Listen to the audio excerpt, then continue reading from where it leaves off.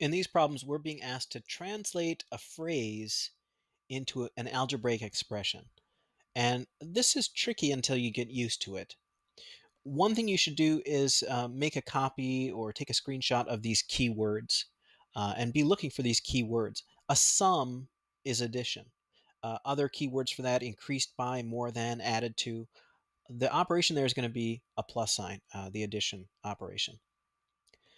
When we're talking about subtraction, the keyword that you see most often is difference. You might also see decreased by, less than, or subtracted from. Multiplication is referred to as a product.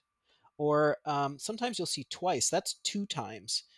So that's a type of multiplication. And then division is usually referred to as a quotient. Or you might see divided by, which is a little more clear.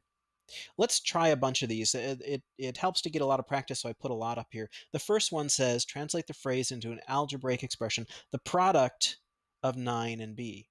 Well, product is multiplication, so this is 9 times b. The way we usually write that algebraically is just 9b. So when you smash the numbers and letters right next to each other, that implies multiplication. So the product of 9 and b is 9b.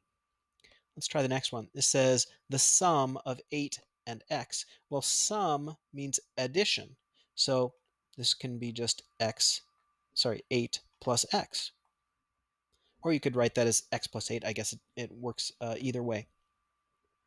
Let's try this next one. It says b divided by 8. Okay, so it didn't say quotient. Divided by is pretty clear. So b divided by 8.